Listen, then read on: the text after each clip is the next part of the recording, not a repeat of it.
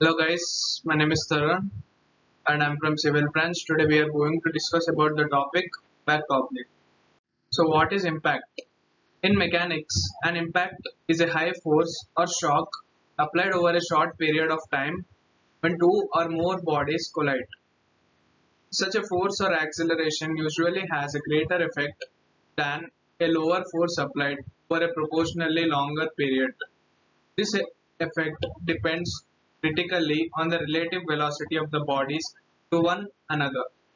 At normal speeds, during a perfectly inelastic collision, an object struck by a projectile will deform, and this deformation will absorb most or all of the force of the collision. Viewed from a conservation of energy perspective, the kinetic energy of the projectile is changed into heat and sound energy.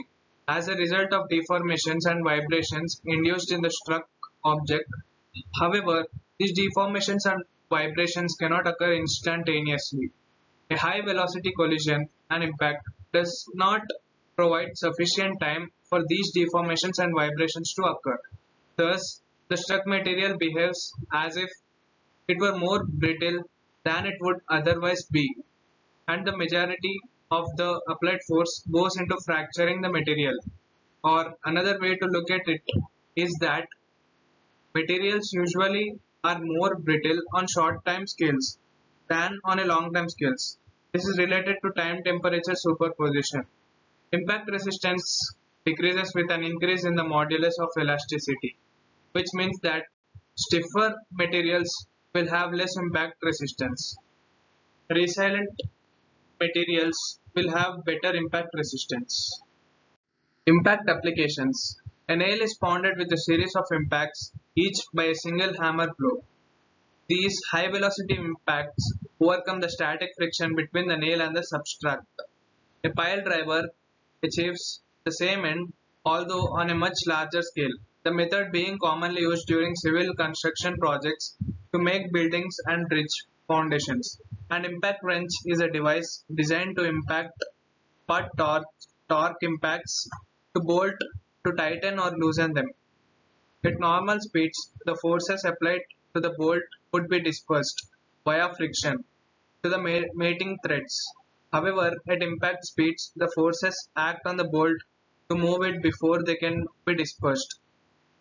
In ballistics, bullets utilized impact forces to puncture surfaces that could otherwise resist substantial forces. A rubber sheet, for example, behaves more like glass at typical bullet speeds, that is, it fractures and does not stretch or vibrate. The field of applications of impact theory ranges from the optimization of material processing, impact testing, dynamics of granular media to medical applications related to the biomechanics of the human body, especially the hip and knee joints. Also, it has vast applications in the automotive and military industries. Oblique central impact. Impacts that took place when two particles in question were moving along the same straight line.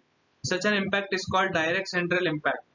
And in this case, the problem can be completely solved by considering it in a one-dimensional setting. In this session, we shall generalize this to include impact that occurs when the particles are not moving along the same straight line. We shall, however, assume that the particles are still confined to the same plane. Such impacts are called oblique central impacts. We shall make another assumption that the during impact, that is, when the particles are in contact, there is no frictional effects. This is, of course, an unrealistic assumption, but it simplifies our calculations. In oblique impact tests, the correlation between the normal and tangential forces on an instrumented road surface suggests an effective friction coefficient of about 0.2. High-speed film shows that there is sliding followed by rolling of the helmet shell on the road, plus sliding at the helmet headform interface. FEA, which takes account of the shear and compression of the plasticized PVC headform scalp, confirms the sliding at the two interfaces. So that's it about the topic impact oblique. Thank you.